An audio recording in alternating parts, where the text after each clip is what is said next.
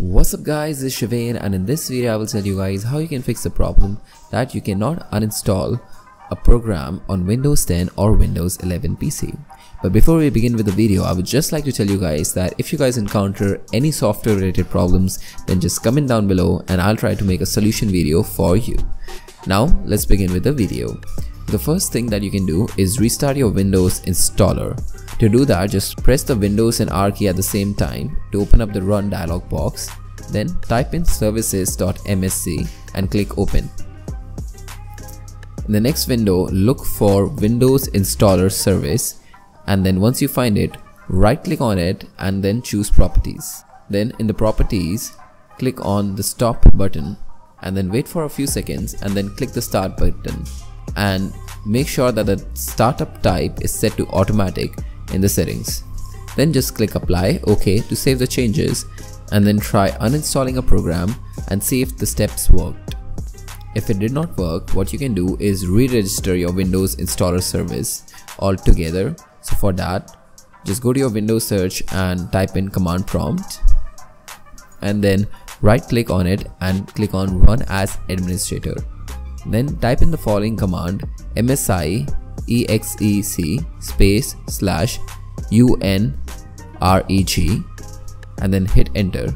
After this command, just type in msi exec space / reg server and then run this as well. And once these two commands are run, close the command prompt and try uninstalling the program now.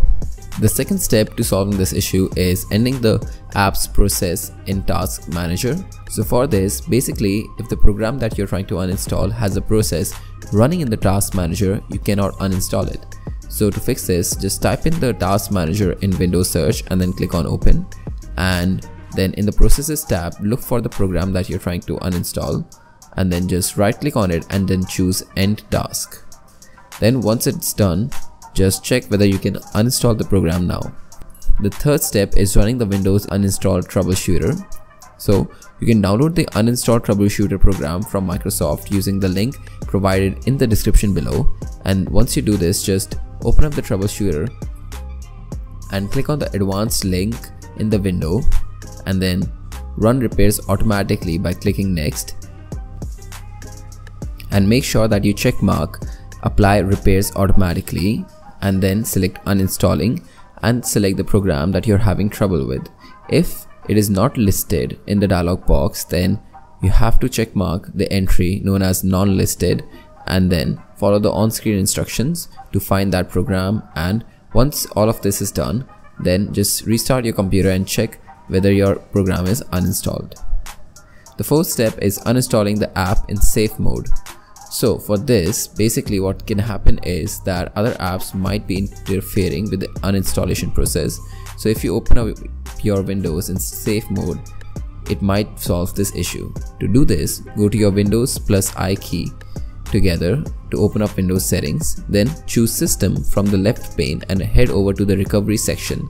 Then under the Advanced Startup option, just click on Restart Now, and then once you hit it again, to the Troubleshoot and then Advanced Options in the next window and then choose Startup Settings and then click on Restart. Then you will open up the Startup Settings context menu. Then follow the Windows procedures and press 4 to launch in safe mode. Once your PC boots into safe mode successfully, just try checking whether you can uninstall the program you wanted to uninstall in this way. And once you uninstall this, then just restart your PC and you will be back in your original Windows mode. The fifth solution is opening the program's default uninstaller. So several programs actually come with their own uninstaller, and you can find this uninstaller in the program's official folder in the File Explorer on your PC. You can use this uninstaller to uninstall the program completely. And if you cannot find the uninstaller in the File Explorer, try going to the official manufacturer's website of that program and see where it might be at. The sixth solution is using a third-party uninstaller to fix this issue. So we recommend Revo Uninstaller or IOBit Uninstaller for this. Both of them are really nice and you can use them to uninstall any software you want forcefully as well. Now, the seventh solution is performing a clean boot. So to do that, start up systems configuration, and you can do this by pressing the Windows and R key together to open up Run, and then type in msconfig.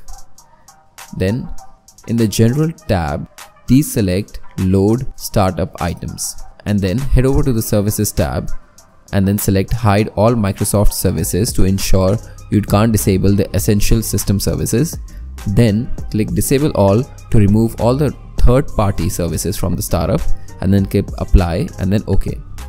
Then restart your computer and check whether that fixed your issue of having a problem with uninstalling a program. Once you uninstall the program and it fixes your issue, then just go back to systems configuration and enable all the services one by one to find out which was causing the issue in the first place. Then you can just enable all as well if you want.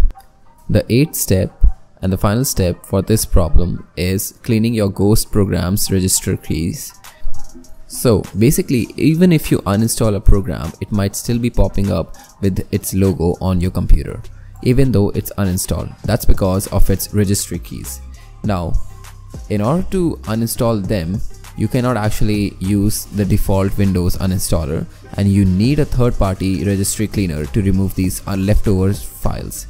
And for this, as mentioned, third-party uninstallers like Revo Uninstaller or IOBit Uninstaller are really nice, which can do this for you.